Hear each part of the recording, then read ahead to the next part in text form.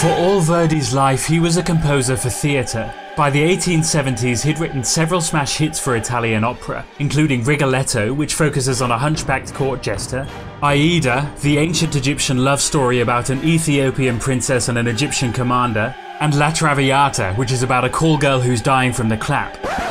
So at that time, for him to produce anything ecclesiastical would have been absurd or even a joke. The golden age of Italian church music, which culminated in the great works of Giovanni Palestrina, was 300 years ago, a distant memory and never more absent from European musical consciousness than in the late 1800s.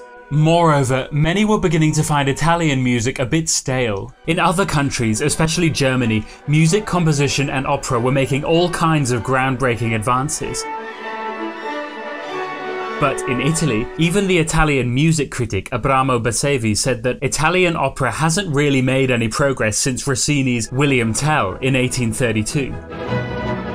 Sure, Italy had some of the world's greatest voices, but there was only so much of this kind of music, with its flourishing singing and sloppy orchestration, that people could tolerate. And this style of music certainly wasn't suitable for religious affairs.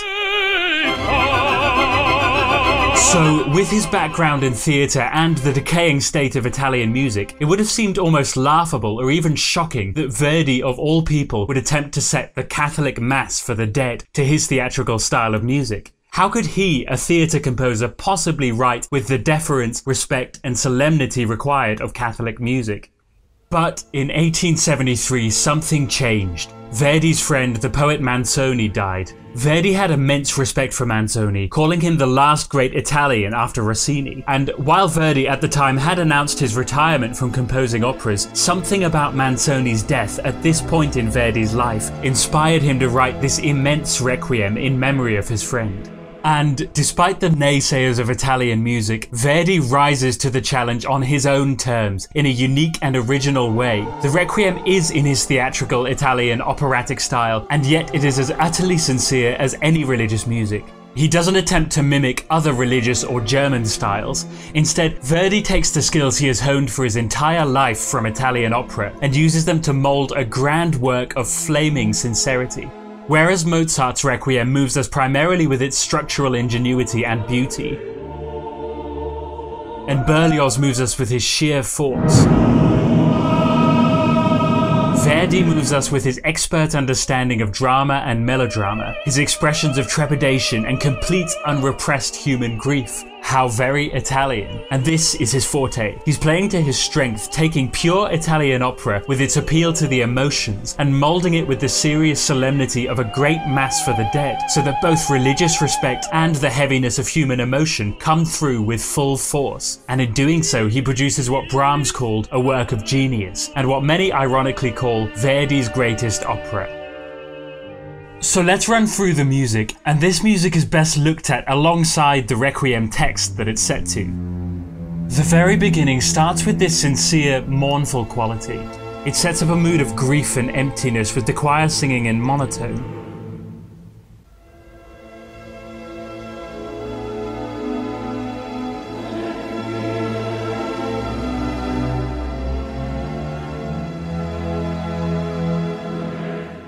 But then, light.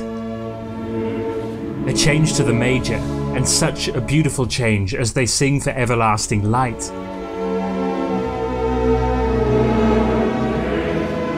And then there's a startling change to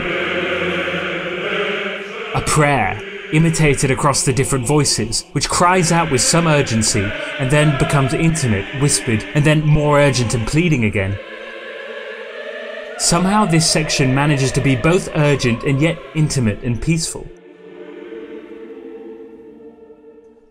The Requiem and Everlasting Light sections are repeated, but this time it builds to a serious climax. And then the Kyrie. Each solo voice is magnificently introduced in turn. First the tenor, then bass, soprano, and finally mezzo-soprano to this new theme. And now we have the magnificence of opera. And this theme keeps coming back in imitation.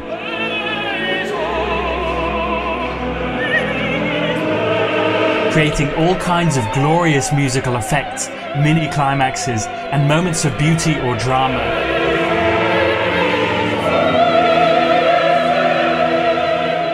Until a surprising and humbling ending.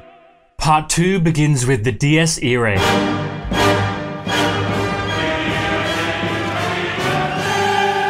It's apocalyptic terror. Nothing like this had ever been done before, let alone at a Catholic Mass for the dead.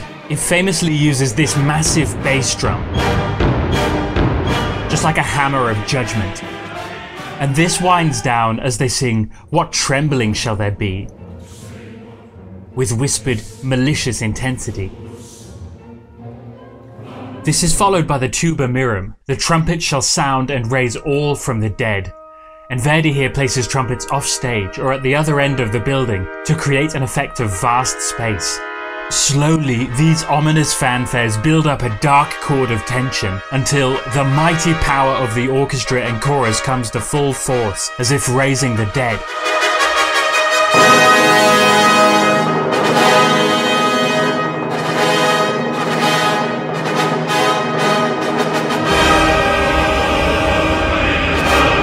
Then the music rises to triumph.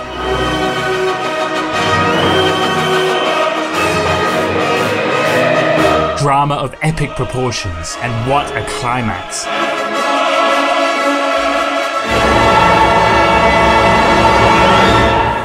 The mors stupebit follows. Death and nature shall be astounded. This is almost filmic. An understated level of tension is built, with low strings and a bass solo. This is great Italian operatic drama, brought to religious ritual. Listen to how the music sinks, punctuated by powerful silence and the word death.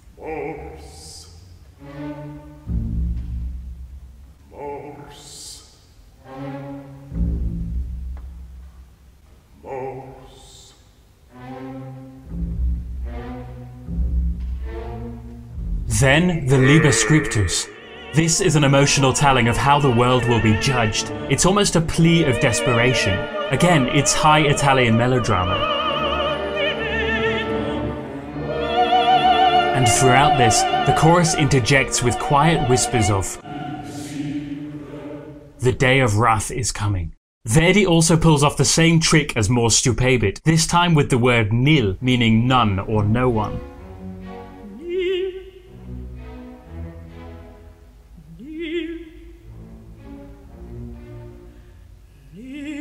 And then something is stewing. We can sense it. We can feel our blood boiling. The music becomes supercharged.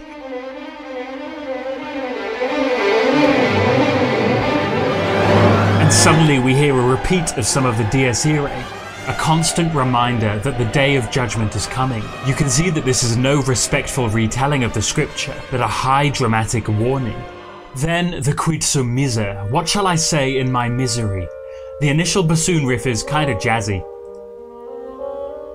but the trio of solo voices give it a tragic atmosphere with musical sighs. And then we're surprised by the Rex Tremende, King of Awful Majesty, which is given this theme.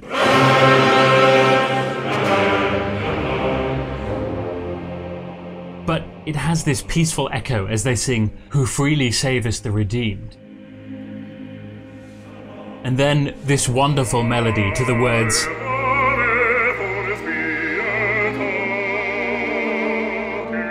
is imitated around the solo voices. They sing "Save me, O Fount of Mercy," as the music keeps changing key with lovely polyphony.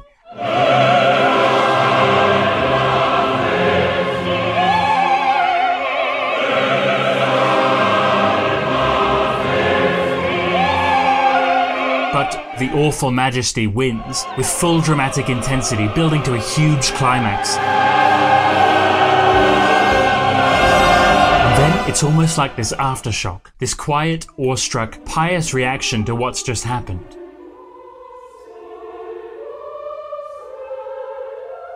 Which leads into a second wonderful climax on the words "Save me, O Fount of Mercy."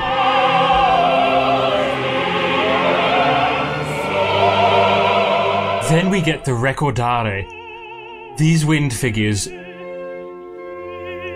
recall the Salva Me cries of the previous movement. The Recordare is totally operatic in style. As a duet, it could be lifted straight from a tragic opera.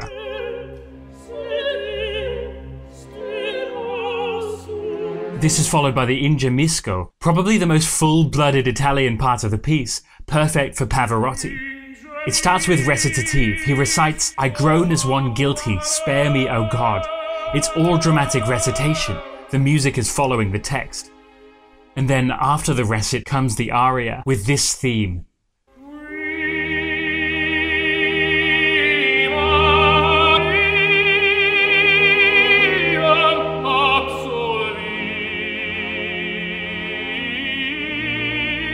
Beautiful, melodious, intensely Italian.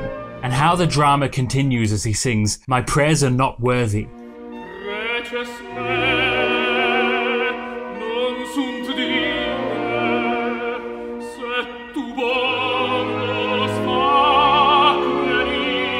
Pure theatre. But there's a second melody in this movement with high tremolo strings. This one's more beautiful and peaceful, as he imagines being placed above on high.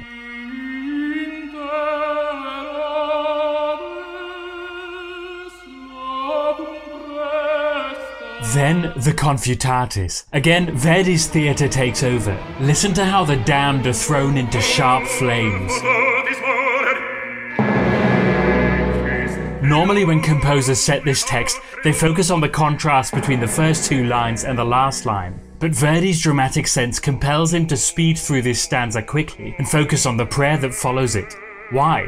Surely flames and hellfire are more dramatic, but Verdi wants to focus on the human element, on squeezing human drama out of these texts, so he makes this prayer a repentant, sorrowful appeal.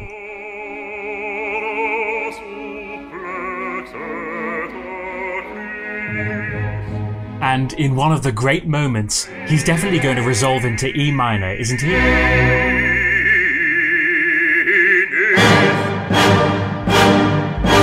But he surprises us with G minor, and then a complete recurrence of the Dies Irae. The day of wrath is always present. Then finally the Lacrimosa, one of the greatest melodies in the whole Requiem.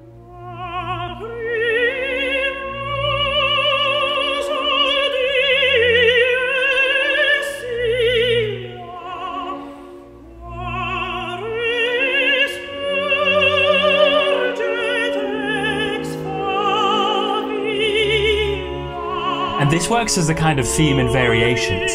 We hear it softly in the major,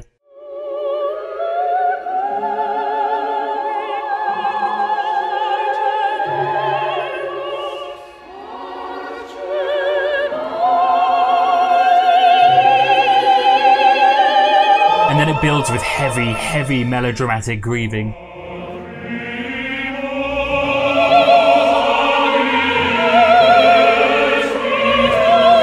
Then to one of my favourite climaxes.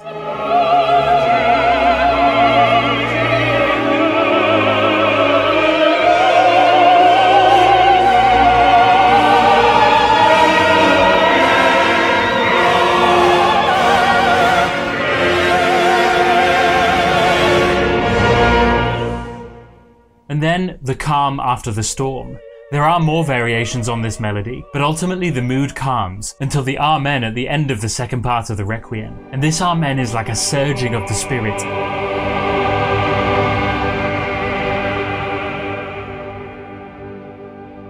Before we're brought to rest.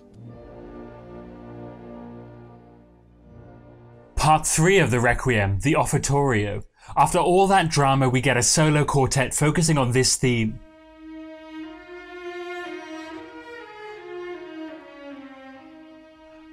The whole movement expresses calm and faith, despite the terrors of the words they are singing. And the soprano's entrance is hair-raisingly sublime, one of the great moments of the piece.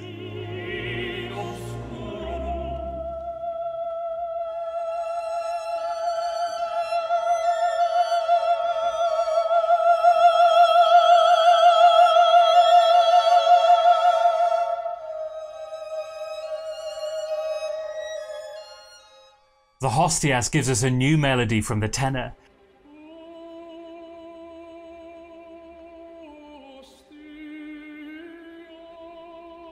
Part 4, the Sanctus. a vivid contrast to the rest of the work.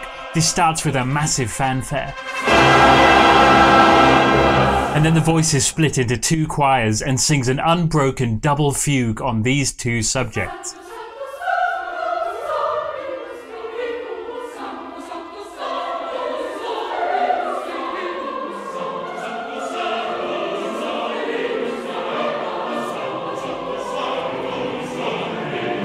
There's a middle section with this glowing sheen to it.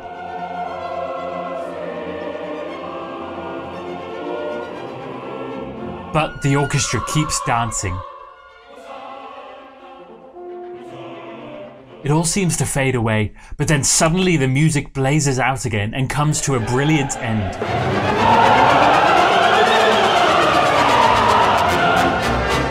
Part 5, the Agnus Dei, and what a contrast to the Sanctus. There's a very touching melody.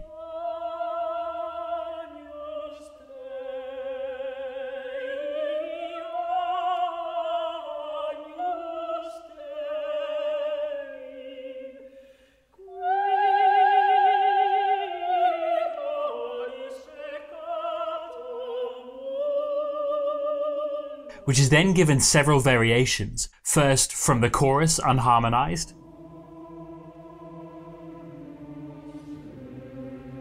then harmonized in the minor, then fully harmonized in the major, then lovely with 3 flutes surrounding 2 voices in this flow of counterpoint. And then again with chorus in a new harmonization with strings.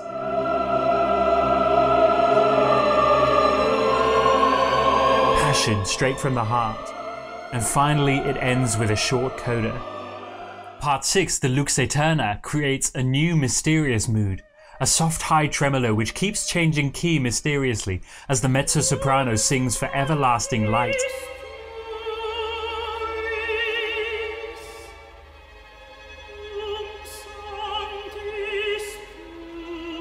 Then the bass takes the Requiem Aeternam over a dark B-flat minor.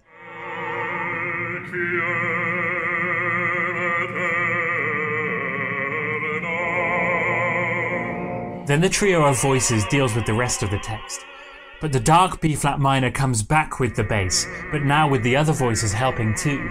So there's this contrast between the eternal light and the black darkness of death. And in the middle of the movement we get this exquisitely scored new melody.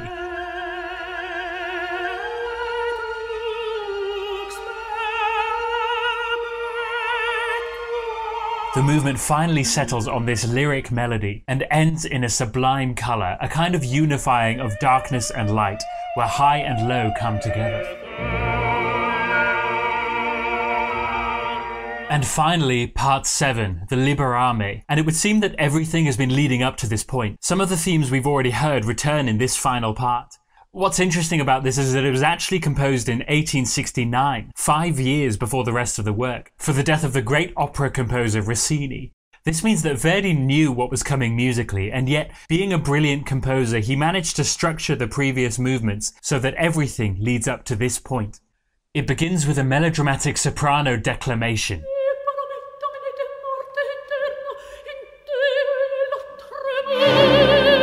Then the words, "When thou shalt come to judge," get more dramatic, intense. Fire is coming.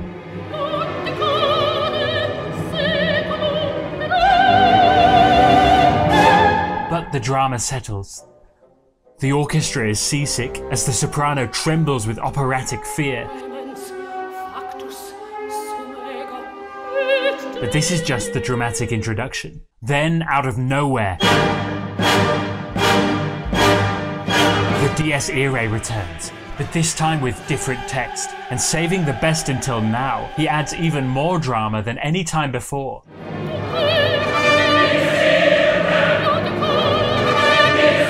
This shows that Verdi could hold in reserve what had already been written, so that it only comes right at the end, even though he knew what was coming and could have done the same earlier. But the most moving and stunning architectural stroke in the whole work is the return of the Requiem Aeternam from the very beginning. Now, instead of strings and monotone choir, it's given to a cappella chorus and solo soprano, and it's a sublime moment for the soloist.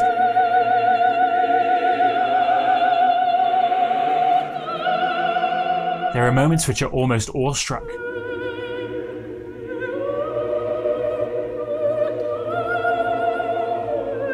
And the end of the passage induces spine shivers. But suddenly, drama from the depths of hell. And then a fugue on the Libera Me to end the work.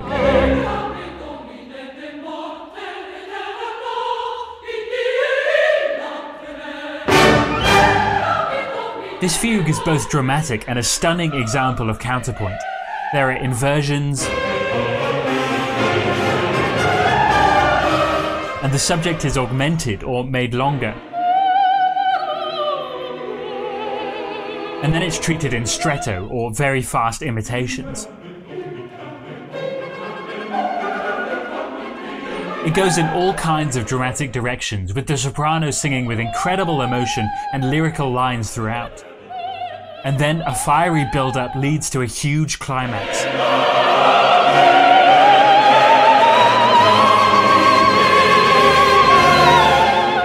And these evil spirits simmer back down to their home.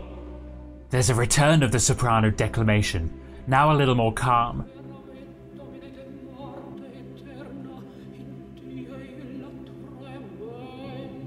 And then finally a peaceful, reverent ending, which is perfect in its poetry and solemnity.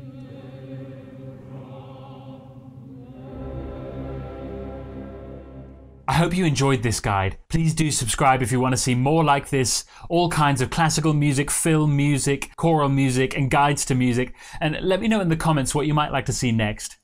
Thanks for watching.